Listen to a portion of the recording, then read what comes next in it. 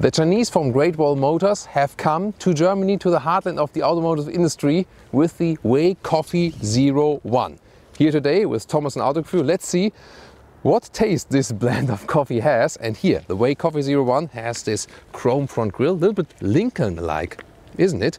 With the 웨이 logo and modern headlamps, optional with laser lighting and also modern daytime signature right here. The color for today is Arctic blue, and that very well fits to the Arctic temperatures here at the moment we have in Germany. Can they succeed with this blend here in the German market? Will be very interesting. It's a plug-in hybrid SUV, supposed to have an all-electric range of 150 kilometers or 90 miles. That's of course very substantial from a 42 kilowatt-hour battery. That's a huge battery for a plug-in hybrid vehicle. And they want to sell this one here at around 50,000 euros. This will be a very competitive price. But what else do you get for that? The length here is 4,87 meters or 192 inches. That's really interesting because if you think about BMW X3 and X5, it's exactly in between. So not as for European taste full-size SUV, but not mid-size, in between.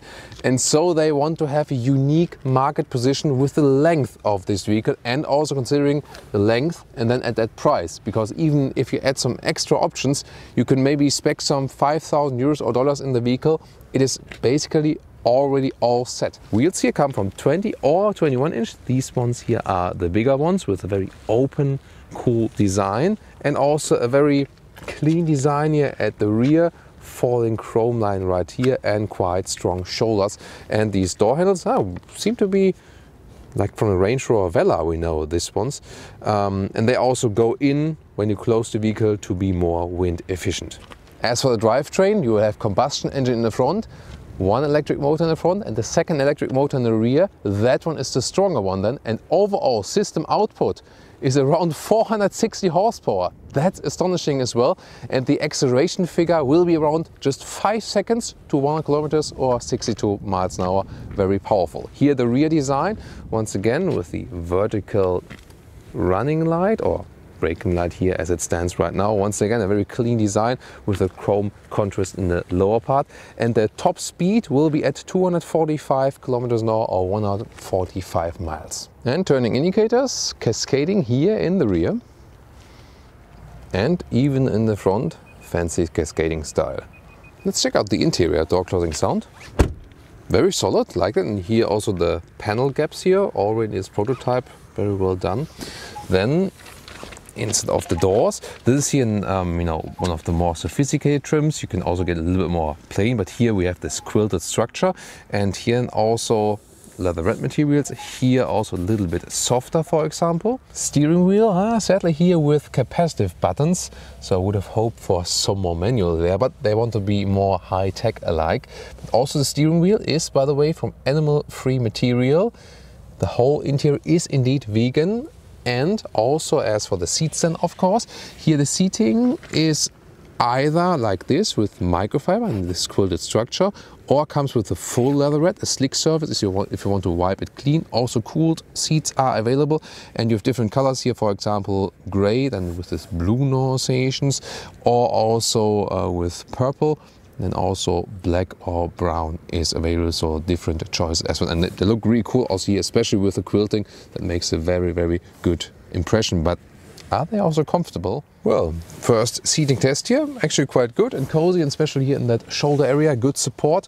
With 1,86 or 6'1", I also have enough headroom left, and there's a huge panoramic roof here, and you can also open that. This is the car key, and interesting is it basically is their logo. That's why it's also so long. That's a very neat idea. The interior with a huge middle console and screens. 9.2-inch digital instruments, small, zoom module to that. Head-up display, also zoom module to that. Then a huge 14.6-inch infotainment screen, zoom module to that. And another 9-inch screen here for the climate unit. You know, I prefer manual climate dials. They have here this solution, and you can see it's, from a user interface, because it's really flat, this integration here. Probably would have been better if they would more have, like this integration. The screens, zoom modules here, soft touch here also at the dashboard. Once again, it looks like good build quality also on the interior. And then here we have cup holders also adaptive. This is then the shifting lever, soon for a test drive. And this is an inductive charging pad for your smartphone, and this like a split opening for some more space. Instruments here kept it rather simple, speed and some basic GPS information, because they are rather relying on the head-up display.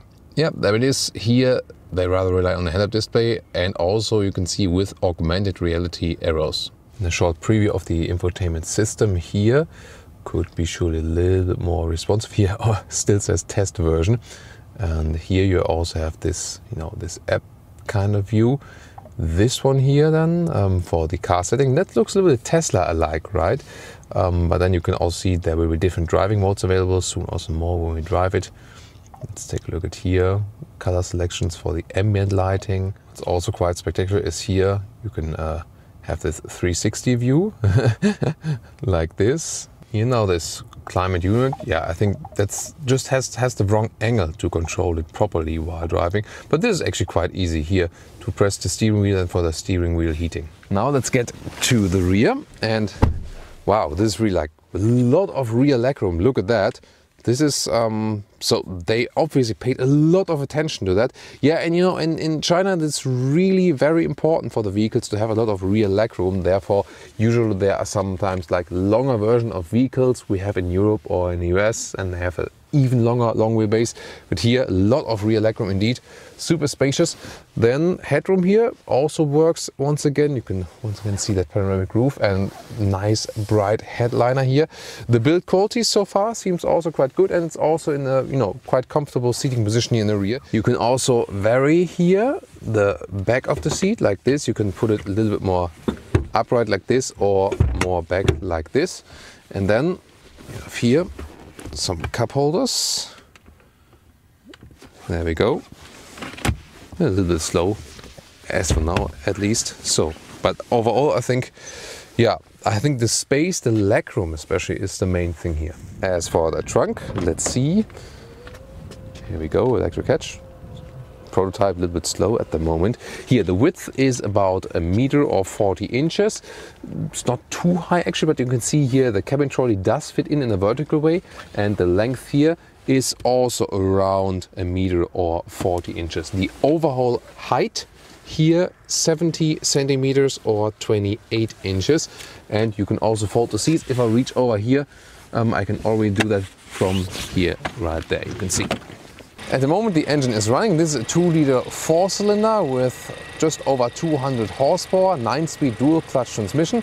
The rear electric motor 160 horsepower and the front electric motor 90 horsepower, and then we get to this overall horsepower count. Recharging will be 11 kilowatt AC or 80 kilowatt DC, and then a full charge with 80 kilowatt DC should take about 25 minutes. And now we're taking a spin together with head of vehicle for Europe for Great Wall Motors with LX12.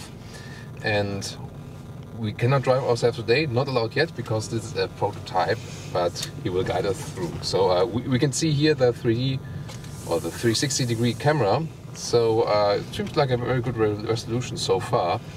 Will it be always activated when you start slowly, or how does it work? You can activate it that it's automatically on, or even when you're steering left or right, that's like a blind addition to the blind spot, that it's always on. Up to 32 kilometers you can see it always, and you can spin it during driving. Over 32 kilometers it turns off. Oh, okay. The video screen. So how is it with the distribution of the different electric motors and the engine? So what is like the predominant drive? The predominant drive is normally the P4 in the back. You can see it here, it's always the P4, it's the electric axle. Normally when you drive an EV mode or an automatic mode, normally 80% of that, when you have the full charge battery, the P4 should work. So you have only a rear-wheel drive. When you need a little bit more power, then the additional P2 mode engine in the front gets additional power, and we need more power than that. Then the ICE combustion engine will start, and you have more power. So the EV driving is always the focus. Yes, exactly. Okay. Can you show us like a very strong acceleration from this 5 seconds is supposed to be? We can do that. Nobody's there. Okay, then we go here. I think we will not get all the power to the ground, but we can see now. Let's roll a little bit, then we get more power, and then we go there. Yeah, it's spinning. Well, that was like 10 to 100 or something. Wow, that was quite impressive. So. Even for this weight, yeah. Yeah, I mean, it's not a small vehicle at all. So we first had this electric drive, instant torque, and then the engine came to that. But it's, you know, you more thought about that people mainly drive it all electric, then recharge and just have like the combustion engine for longer drives, or what was the plan for that? I think it's that, like in the cities, when you go like in the city center, something like that, I think then the focus is really 100% of the electric drive. And even on the highway, when you're going about 150 or 140 with the combustion engine, and when you need a little bit more power and you just want to overtake, the boost of the electric is so strong that you really can overtake everything. Even when you want to show a Porsche or something like that, that you have some power under your hood. How fast does it go all electric? Normally, really always about 135, 139 kilometers an hour, but you can go up to, when you really slowly accelerate, up to 160 kilometers an hour, only electric. And even when you're going 200 with the combustion engine and then going off the pedal and like flow there, then even then the EV mode goes on, and then you can really fly only with EV with 200, and it holds the speed. So in China, this vehicle is only available only with combustion engine. Only in Europe it will be for like a hybrid. Oh, okay. And so that's why it was the decision for that. We have even another brand, it's the Aura brand, and the Aura brand is the full electrical brand, and there we have over 100 kilowatt battery. You're coming here to Germany, and you know, with Audi, BMW, Mercedes, is it like, okay, when we make it in Germany, then we can make it everywhere, or what was the thought behind that? Yeah, Germany, because Germany, Europe, it's really like critical car. People are there, and when you got it there, then you really can make it everywhere, something like that. And so the combustion is really basically only for the kickdown, or when the battery is empty? Exactly. Or even when there's like a temperature issue or something like that, that it needs to help. Or even on mountains. Yeah. So that means basically, since the rear electric motor is also a stronger one, you will kind of have a rear wheel bias. So to be more agile out of the corners and yes. so on. So what would you say, also from your experience with the German manufacturers, how is this one here different if you compare it to the German premium manufacturers? What would you say? The first thing I say, for the engine itself, okay, the range, and you really can have a kick down, or even when you're on the traffic light and want to have a jump start, something like that, with one or two guys next to you. When you're driving another OEM in Germany, you make this 2 times at the traffic light, battery is always empty. Here you can do it really, and then you can go even additional 100 kilometers, like to skiing, to Austria. That's the first difference. The second difference is really the size in the car. I'm a tall guy, and I'm sitting here, and when I sit behind me in the same position, I have so much space that even my knees are not touching the seat in front, and even in the head you have more space, as you're really feeling comfy. And the big difference is, that was the altitude of Mr. Wej, Jack Wej, that the cars of him has to be like safe. That means all the safe assistance systems, like all the long range, everything, cruise control, automotive driving, something like that, level 2, it's all included in the base version. And only when you have more, pay more, it's only like color and interior, something like that. But the safety features and the car itself always included. And that's the difference to all the European OEMs. They have to pay extra for each assistance system. Yeah, I mean, suspension-wise, I do feel, maybe that's something you can still tune, because I think it's rather set on the sporty notes, rather, you know, it's not soft at all. Sometimes when there are some bumps, you still feel it, so maybe an adaptive suspension could work a little bit better there. But other than that, I mean, you do get a quite sophisticated driving feeling. I heard there's also you're aiming for 5G connectivity. Exactly. Also 5G should come now in the serial cars. We will test it in the next weeks when the first vehicle arrive in Germany. Then for the entertainment system, we have Apple CarPlay, Android Auto in there. We have over USB, over cell phone, you can have video, MP3 playing, and then even everything like on demand, like you can, like when you go here, you can see YouTube. You can probably not watching Autogefühl on YouTube while driving, right?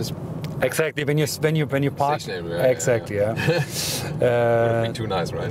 That would be too nice, yes. But even there, you can Spotify everything, like it's connected. You can listen to music, even videos when you're standing somewhere. Then the sound system is really good. It's Infinity sound system inside, even subwoofers under the seats. Everything is really good entertainment system. Even the ambilight, right now it's too bright, but the ambilight here with the light, it's really great. You can choose your RGB as really the color you want. And even you can connect it to the radio. That means when the sound is running, you can make a disco light, something like that. So yes.